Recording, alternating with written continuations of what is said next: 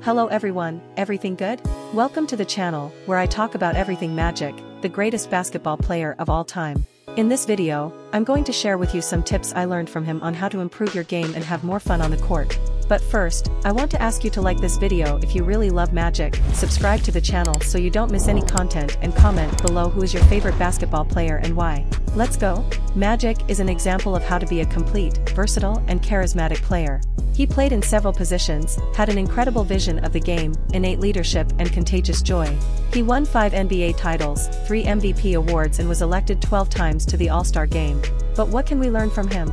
Well, I separated 3 tips that I think are very important for anyone who wants to play basketball better and have more fun. The first tip is, accept what the coaches are giving you. So he would listen carefully, ask questions, practice the fundamentals, and apply the guidelines on court. This made him a more complete and confident player. The second tip is, be yourself.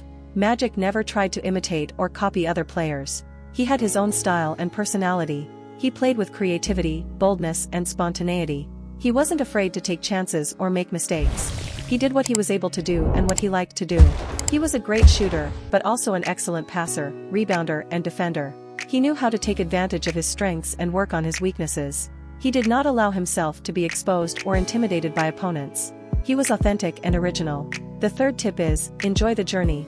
Well, everyone, those are the 3 tips I wanted to share with you today on how to play basketball better and have more fun inspired by Magic.